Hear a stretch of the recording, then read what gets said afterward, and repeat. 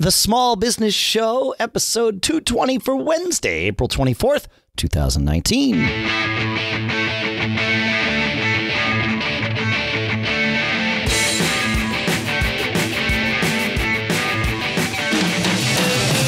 Greetings, folks, and welcome to the Small Business Show here at businessshow.co, the show by, for, and about small business owners. Sponsors for this episode include thealternativeboard.com/SBS and textexpander.com/podcast. We'll talk about what those URLs are for and why they're important to you a little bit later. Right now, here in Durham, New Hampshire, I'm Dave Hamilton. And out on the West Coast, I'm Shannon Jean. How are you, Dave? I'm good, man. How are you? I'm good. I'm good. We're maxing out. And we immediately went from freezing cold, wet weather to about 90 degrees today. So it's good. Nice. We're ready for it out here. That's good. Yeah. Yeah, it's awesome. Good, man. Hey, so yeah, it's good. I enjoy it.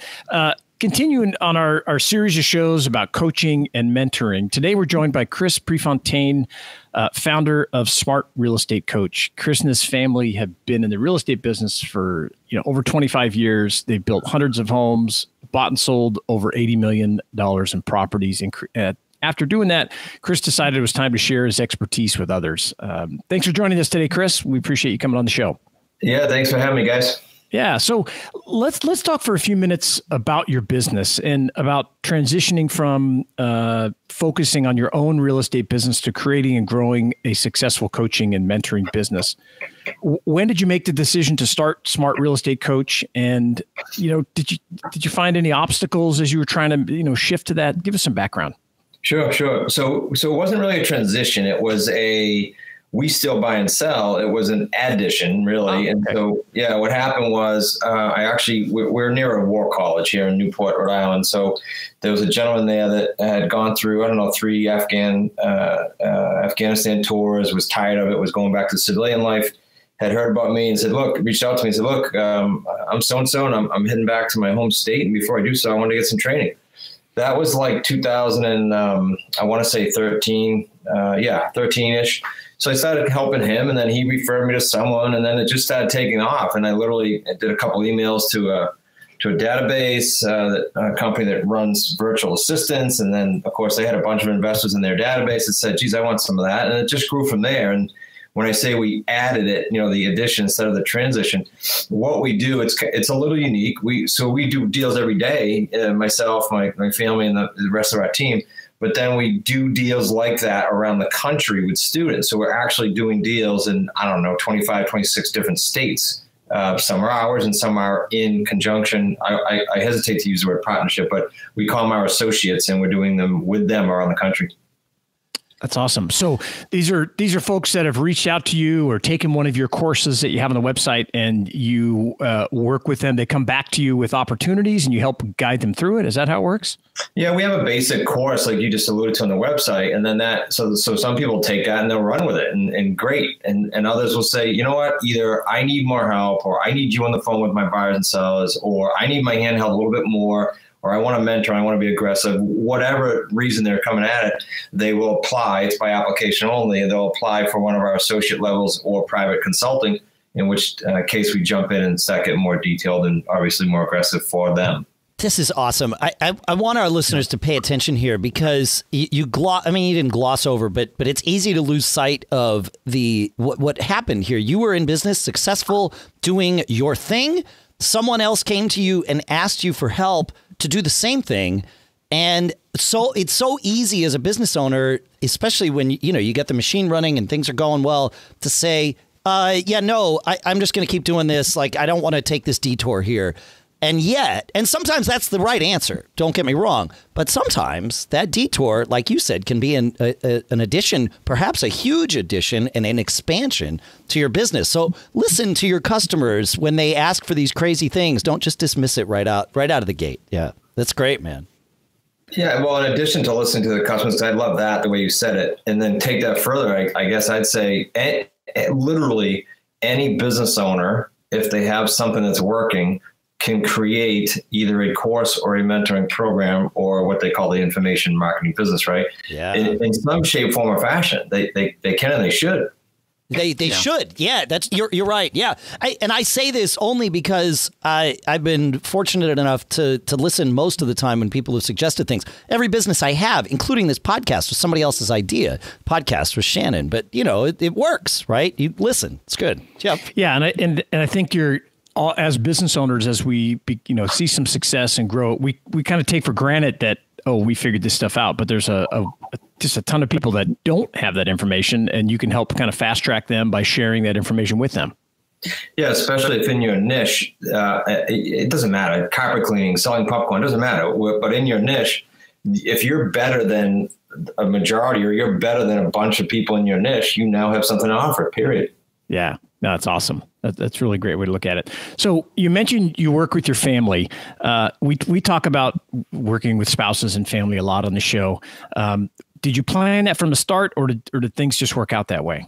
No, it's a great question. People ask that. And so what happened was in 2014, I needed help when I started ramping up. And so my son was a realtor in the same office. We've always shared an office for several years. And I said, look, I need some help with the buyer side of my business. We buy and sell on terms. So we're always putting what we call tenant buyers in our homes, and I need some help on that end. And so he literally just started doing some postings online, which I'm not great at technology. And then that led to him dealing with the buyers, talking to them and getting them converted. That led to him resigning his realtor license and coming on full time. And then as we scaled that together, my son-in-law was in the bartending and personal training space, nothing to do with real estate. Didn't grow up with it like my kids, nothing. He came on board from scratch and started calling on sellers. And then my daughter-in-law started coming in. They both left the bar scene. They were bartending. They both left that scene and wanted to try something else. So it just kind of organically happened. And we still to this day don't sit down and go, look, you got to do this role, you got to do this. We kind of just evolve organically into the areas we're good at and or like. And coincidentally, we all are in different areas and we don't like each other's area.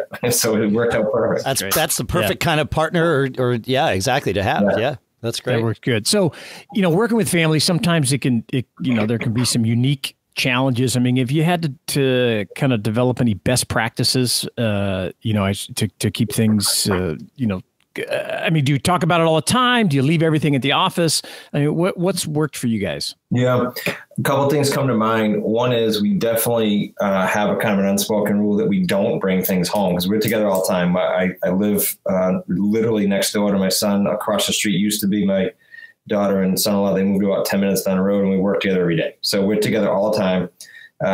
We will even joke around. My son and I will get home and I'll literally see him pull in the driveway and say, hey, how was your day? Like we never saw each other. So we keep business totally separate unless it's positive. If we have 3 new deals getting done or 3 new students coming on, we'll talk about that. It's fun and positive, but nothing negative or challenging comes home because we all work super hard and super long and we don't need to bring that home. And the other thing that helped for the second thing I mentioned is we do have a very specific mission and values statements. And so when we hire, when we fire, when we make money decisions, they're all based on, do they match where we're going with the mission? Do they link up with the values? Like I'm talking about, even if someone applies to be a student, an associate of ours, they get a call from all of us. We check references. We make sure they align with our values. Like everything we do is around that value thing. So why did I say all that to answer your question?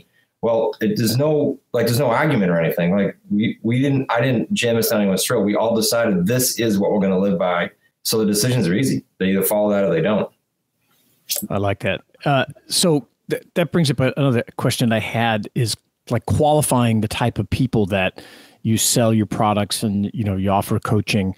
Do you look for certain qualities? You mentioned the values. And I know in this business, I don't know much about this business other than, you certainly want to get the type of person that's going to be successful with you. I mean, so it does sound like you do some kind of qualifying. Yeah, we do. Because if all 3 of us talk to myself, my son, Zach, my son-in-law, Zach, sorry, my son, Nick, and then on occasion, my daughter, Kayla, she's a little bit less active now. If we all speak to them, one of us is going to have, we're all going to say, hey, pretty cool. Sounds like a great fit for the values in the team. Or one of us may have the wrong gut feeling, or 2, in which case we wouldn't accept them. So that's just more of a gut on the phone calls. The references help. Obviously, they're going to give references that are good, but a lot of these references do open up and talk. So that's just to solidify it. But most importantly, in my opinion, in the real estate training space anyway, and probably in anything where there's an income opportunity, that we got to make sure people are managing their expectations. There's just too many of this garbage out there. Get rich quick, get rich overnight, get your first deal in 10. It's all junk. And so I want to make sure people understand that this is not a get rich quick. It's a get rich like long term. And Right. So if I hear the expectation being out of line, that's more of an ongoing coaching thing. We get it back in line real quick. Like if on their application, they say, I consider success to be, I want, 5 deals in the first 5 months. We would immediately jump in and go, no, it's not going to happen. So if you need money like you need water tomorrow, this does not fit for you. Yeah, that's great. It's so smart because managing those expectations is going to save you from tons of headaches down the road. Sure is. Where they think they should be achieving certain things, and that long-term look at it, the being successful, building wealth, it is a really different thing than, like you said, there is a lot of junk out there that are just trying to convince people, hey, buy my whatever, and you're going to make all this money very fast. So that's awesome. Yeah, because they want a good experience. I mean, what's the deal? They don't join a program or take a course because they want more of the same. We've had people, you guys, this will amaze you. We have people weekly, but I have two in particular that are at one of our higher level coaching programs doing extremely well now, but they've been with us for 2 or 3 years. And they both had spent 6 figures on education before coming in, and both had not completed a deal. That's crazy to me. Oh, yeah. yeah. Yeah. It is crazy. It is insane. But I think a lot of these folks buy into this stuff, and then there's some segment of it that really doesn't finish it, doesn't get through it. So I commend you for that, qualifying and talking up front and being transparent about it, because you want to walk them through. You want them to be successful, right? Well, being up front, I mean, Dave, I think you're the one that's from New Hampshire, right? I'm just up the road from you. Yeah, that's right. Okay, so you're in New England, and we're blunt. And on top of that, we're super blunt as a family team. So your comment was huge, and you said they don't finish it. There's just like if I took our course, it's 10 modules, 60 videos. If I took that by anyone's standard, I could cut that into like 3 different courses, maybe more, and probably get, I don't know, in the vicinity of 10 or 14 grand if I was just into selling product. Sure. Course is less than $1,000, and it focuses on A through Z. Like you could do that and never talk to me again and be super satisfied and go do deals. That's a big difference. Yeah, that makes sense. So when people come to you, are they typically already in the real estate, industry, or they're looking at trying to find something new? Does does it work either way? Yeah, we have a mix. Great question. We have people looking to, the last few I'm looking at my whiteboard here, came in because they're looking to just escape corporate America. They've got great paying jobs and they want to escape it. We've had other people losing or knowing that they're going to lose or anticipating that their company is going to fire them soon with layoffs. So they've come on board. We've had real estate investors that are big and successful. Like we've got 2 wholesalers that do several hundred deals per year who joined to add this as a profit center. And then just last week, I had a gentleman in Orlando who does large residential community developments, like 80 homes, a clubhouse, all that type of stuff. And he's adding this with 2 of his team members to what he already does. So that's a whole different level now that we're causing waves in a really positive way out there. So we're seeing right across the board, and this will maybe be somewhat amusing for you. We have, from an age group now, we have 20 years old to 78. Wow. That's awesome. That's awesome. That's fantastic. Hey, I want to take a quick break here and talk about our 2 sponsors for this episode. Sound good to you, Shannon? That sounds great. All right. Our first sponsor today is the Alternative Board, sometimes called TAB. Owning your own business can be really rewarding, but sometimes it can be lonely and stressful. If you don't have anybody to consult with, it's hard to know if you're making the right decisions for your business. You need to talk it out sometimes, right? And that's why you need TAB, the Alternative Board. It's a group of business owners and experts in your area that you can turn to for advice. You go to thealternativeboard.com/SBS. That's thealternativeboard.com/SBS. And that's where you'll find TAB. They've been helping owners and CEOs of privately held businesses for close to 30 years with their business owner advisory boards. Each board is made up of 10 local, non-competing business leaders, and you meet together for 4 hours each month to discuss business issues and opportunities. Plus, you get valuable feedback and support and coaching in between meetings. Having a tab membership can make a huge difference for your business. Members there report better work-life balance, greater ability to deal with those day-to-day operations and things because you're able to talk it out, right? And a tab survey showed that their members surpassed the average sales revenues of privately held businesses by 2.5 times. It makes sense. Talking this stuff out is good. As I said, we have this special URL and you get something special for going there. So go to thealternativeboard.com/SBS and you'll receive an ebook on 25 timeless principles of exceptional businesses. Normally, it's $16.95, but Small Business Show listeners get it for free. Visit thealternativeboard.com/SBS. Our thanks to the Alternative Board for sponsoring this episode. Our next sponsor is a favorite. It's Text Expander. We're at textexpander.com/podcast. You can sign up for this service, an app. Really, it's everything all tied together that brings efficiency to an even deeper level of your business, right?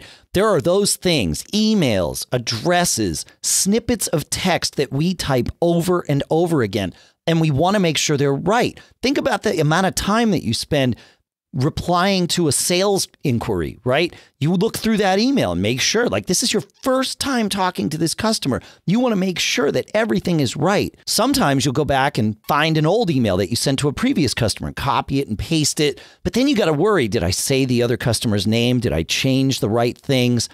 With Text Expander, all those worries are gone because what you do is you put your default snippet right into Text Expander and then you invoke it either with a click of the mouse or by typing a short bit of text and then it expands out. Now you get why they call it Text Expander. And everything's right there. It can even pull data from your clipboard. So if you've got the person's email address or name, and it can also prompt you. You can configure these snippets really easy now with Text Expander 6.5 because it's got this visual editor and you can configure it to ask you, hey, what's the person's name? What's their company? What's the price? What's the product that they're interested in? So that you get your pre-built, pre-vetted email. And then you get to put in the customized data. You obviously could review it before you send it off, but you know it's right because you just got it right inside Text Expander. Then you can sync those snippets with your team. Everything gets really, really good from here on out, folks. Trust me on this. Shannon and I both use Text Expander all day long. And now you can use Text Expander and get 20% off your first year. Go to textexpander.com/podcast to learn more about it and get 20% off. And our thanks to Smile, the makers of Text Expander, for sponsoring this episode. All right, Shannon, back to you. Okay, awesome.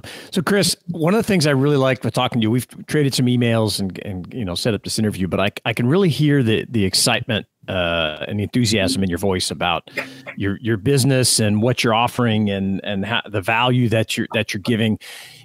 And is that difficult to kind of spread out to your team, that feeling that, I feel the same way. I start talking, my voice gets up, I start talking, you can just hear it. Do you focus on making sure everybody's like that, or does it just kind of permeate itself through your business? Yeah, that's interesting. So, and it's an interesting way to look at it. No one's ever asked me that. I think that the comment I made earlier about values and mission and purpose, because we've got it on a board, 5 feet high in our conference room. We talk about it regularly.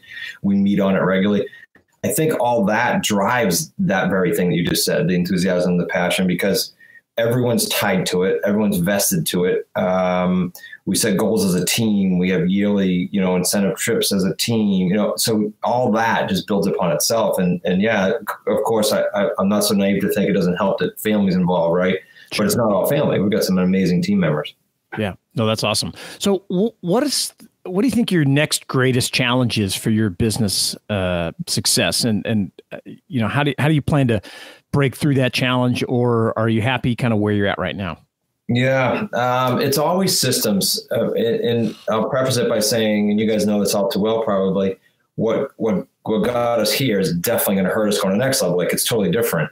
And I don't want to belittle anyone's business doing, say, up to $1 million, but on any business, we can do more of whatever, like more email, more calls, more, like just grind it out and get to $1 million. You really can in a lot of industries. But to get over that is a different ballgame. So our challenge right now is it's a good challenge. We have associates doing deals all around the country now.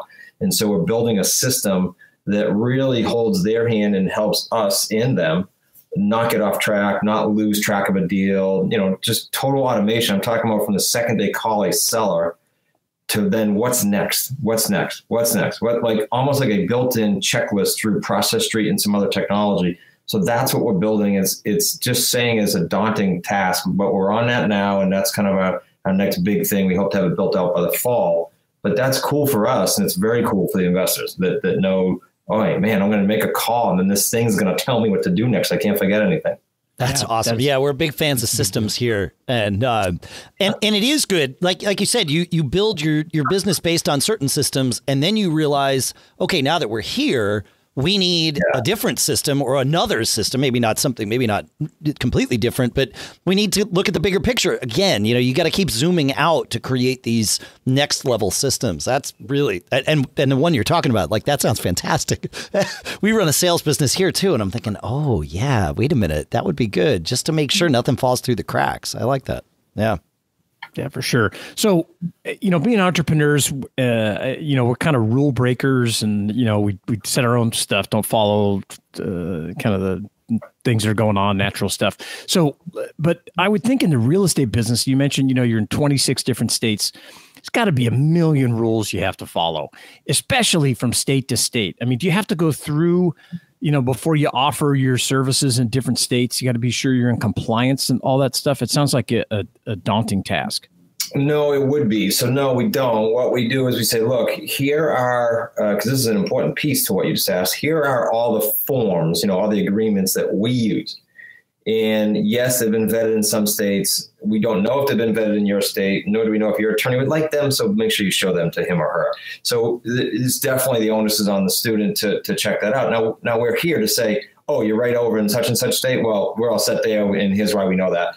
Or no, we've never had an associate or a student there, so you might want to be a little bit more cautious and go check those out. However, what we do from a kind of a 10,000 foot level, there is one exception in Texas and a tiny exception in North Carolina that we've run into as far as the type of deals we do. It's not that you can't do them. You have to know how to do them and the nuances. And so we learn those. What's cool is we learn those from the community. I was on a show last night, and the gentleman said he's a wholesaler. And he said, yeah, my community's so big now. We learn so much from our students that we are a huge benefit to the new students. And I said, well, same with us. I mean, so if you're out there on your own trying to struggle in whatever state, man, it's so much better from a credibility standpoint and from a learning curve standpoint to tie into, something bigger and better and more knowledgeable than you, so that you can fast forward your own business, if that makes sense. Yeah, that does make sense.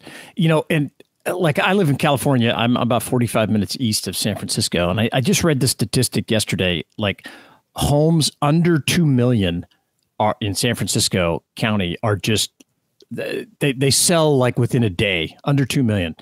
I mean, does your process and everything you're teaching work in different areas, like, insane San Francisco Bay Area versus, the Midwest? I mean, how does it adjust for that kind of thing? Yeah, so you got a couple different things within that question. You got price range, and then you have state of the market, right? People say, well, what do you think? When do you think the market's going to slow down? To your point, there's no market. There's a whole bunch of markets. Yeah, right. And so what happens in a market that's busier like that is you are not likely to get one of our lead sources is for sale by owners. Well, you're not likely to find many leads. You have to talk to way more people to get a lead in the for sale by owner world because they're selling on their own. Sure. However, in every market, you just have to know where to fish and when to pivot when the market changes. And so 2 examples of that, because this could be a whole thing, I'll just give 2 short examples. One is in a hot market, you'd gravitate towards things like, well, I'll call on the expired listings then. Those are the ones that were on the market and for whatever reason didn't sell, because even in a hot market, they exist. It also behoove you to go and seek out the 1/3 of the population. That's a rough number, but it's pretty accurate. 1/3 of the population in the homes rather in the United States are debt free. It's a big number.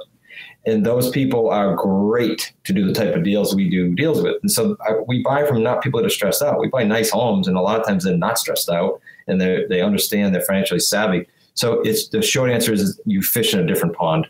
I got it. That makes sense. Yeah, I love that. Smart. Yeah. So we talk about mistakes on the show a lot. We've made a ton of them, but we also really value how much you learn from making those mistakes. Is there a mistake that you made along the way that really sticks with you that you learned so much about?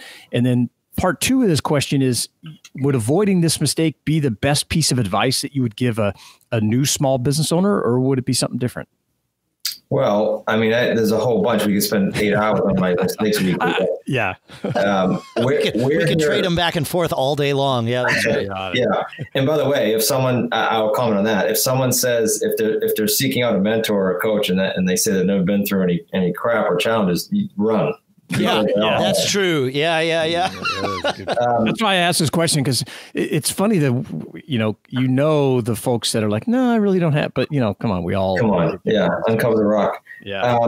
We're here. This business exists since 2013, 100% because of the big boo-boo I made prior to the 2008 crash. I mean, that's exactly why we're here as a company doing several $1 million around the country.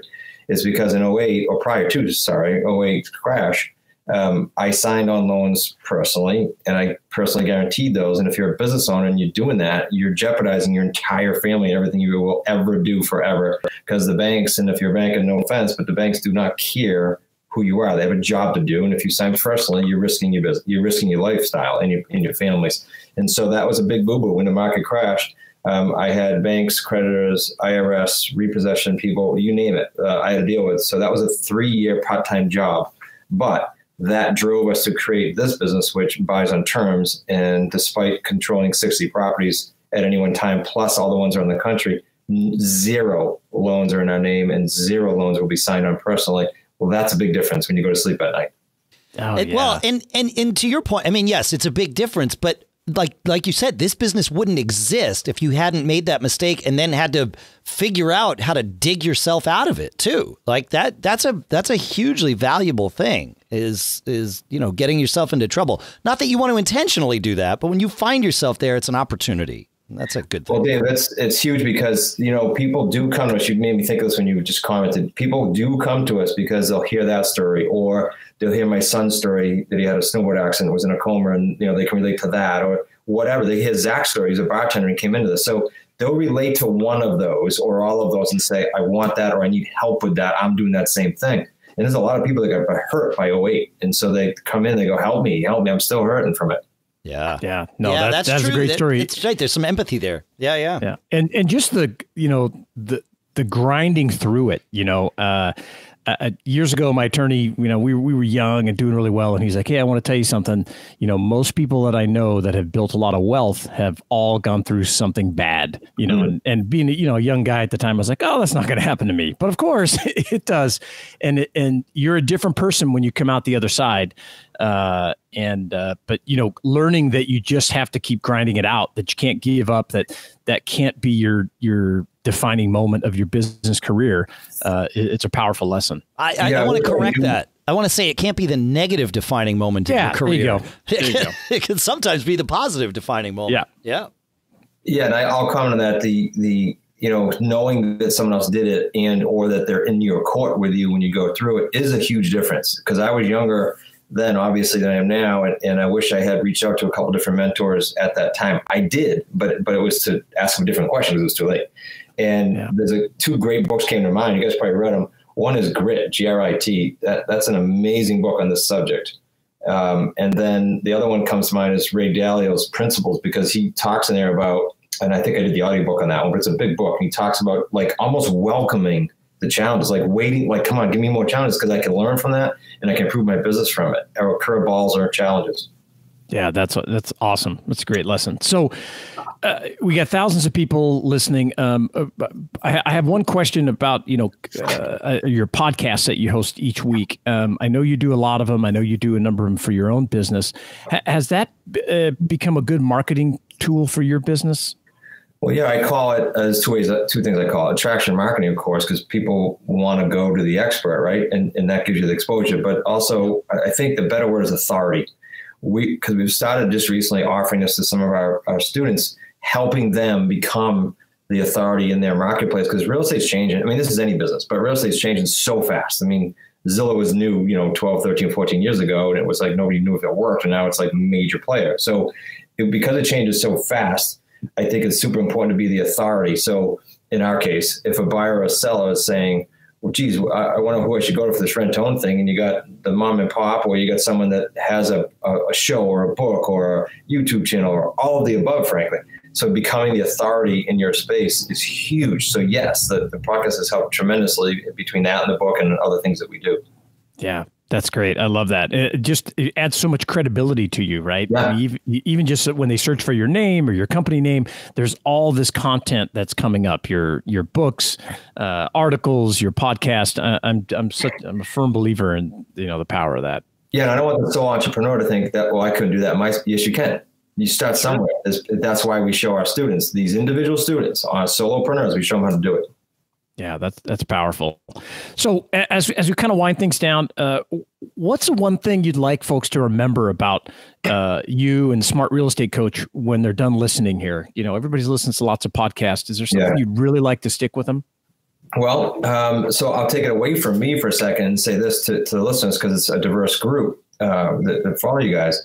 It doesn't matter, and I've said this to a few of my points, what niche you're in, success leaves clues. So first of all, manage your expectations with whatever you're doing, like I said earlier, but find a mentor or a coach in your space, whatever that is for you.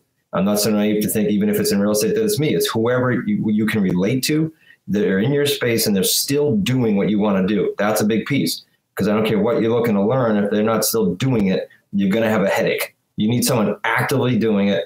And then the last piece of that is, doesn't matter what business it is, put the blinders on for 3 years. 3 years. Just put the blinders on and stay with that person, because you'll have an amazing experience, and anything short of that, you won't, in my opinion. So that's just my 2 cents. Yeah, no, it's great. I love that advice, and that sticking with it. There's too many folks that think they can get things ramped up, in 12 months and, make it, you really got to give it a few years of your focus. So that's awesome. Yeah. Well, thanks so much for coming on the Small Business Show. We really appreciate you sharing your journey, taking the time to help others succeed. What's the best way for our listeners to learn more about Smart Real Estate Coach and to connect with you? Well, if they don't mind listening to me babble for another 55 or 60 minutes, they can go to the free webinar. We offer it to everyone, because I want people to, back to a couple of things we talked about earlier, I want them to be able to see, touch, taste, and feel before committing 1 cent. And so go to smartrealestatecoach.com and go through the free webinar. That's the best way to do it. And you've mentioned the podcast already. That's just smartrealestatecoachpodcast.com. Awesome. Thanks so much. We really appreciate it. I've learned a ton, and I know everybody else has as well.